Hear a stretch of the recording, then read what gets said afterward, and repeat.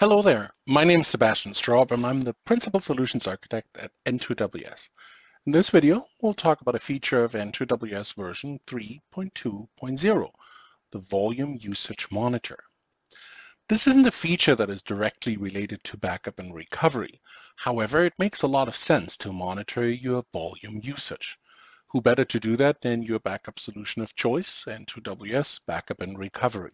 We're already backing up volumes. Why not also report further on it? First, I'll show you how to turn it on in settings, and then we'll talk about how we can review the information as well. All right, we'll find the server settings up here in the right corner with the cog symbol. Then under General Settings, there it is, Volume Usage Percent. I select that. The first decision that we have to make is at which threshold do we want to be alerted and do we want to have an alert sent to us?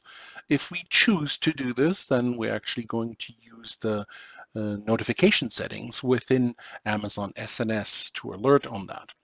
The first thing that you want to make sure is that this is turned on, Enable Volume Usage Alert. So whenever the thresholds that we're going to set in a moment are reached, then you will receive an alert on that.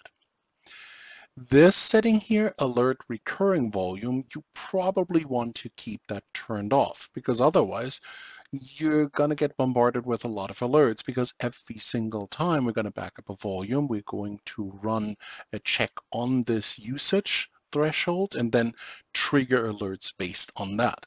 So if you only want to be alerted on it once, usually that's what you want, and based on either the low or the high threshold, you probably want to keep that turned off.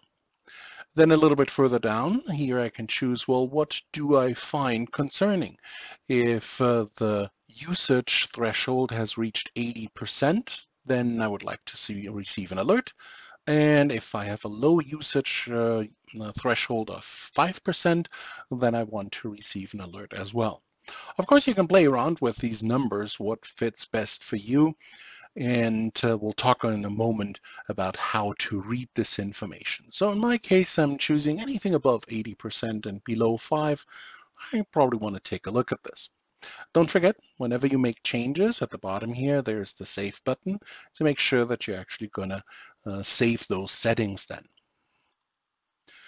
The volume usage isn't going to get populated instantaneously. We have to wait for the next backup to occur, and then you're going to see this volume usage percent fill up and populate information. As you can see in my case, I've already run a backup, so that's the information that we got back. On the dashboard, I can see with a single glance, so I have some volumes below 5%. I have some volumes that are right there in the middle, and then I also have some volumes that are above 80%. Let's take a closer look at which volumes we're talking about. You'll find this here on the left side of the screen at the bottom of the features, volume usage. And here we go. So here I have my high usage volumes, that's on the left side of the screen, and on the right side of the screen I have my low usage volumes. So if I have some volumes that are higher used than the default setting, that's what I alerted on, was 80%, then they're going to show up here. And you probably want to do this, let's say, for database servers. When you see the volumes of database servers filling up, you don't want to run into some issues, most likely on the weekend, because that's usually when issues occur. So here I can actually monitor this, and through the alerting, I will receive an email alert on that as well.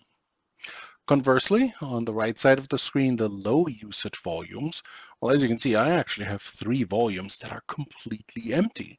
Well, that's probably also something I want to take a look at, because why would I want to have volumes and pay cost for the storage of these volumes if nothing is in these volumes? You can also start filtering this information by accounts and users who own these resources as far as the backups are concerned. Of course, you can also change how many records are we showing. Well, my environment is quite small, so I don't even have to make changes for that. Another nice thing is I can also overwrite the settings straight from within this monitor. So if I say, well, the default setting here in this case is 20% threshold, what if I want to see data more than 20%? So let's say we're going to up this to 50%.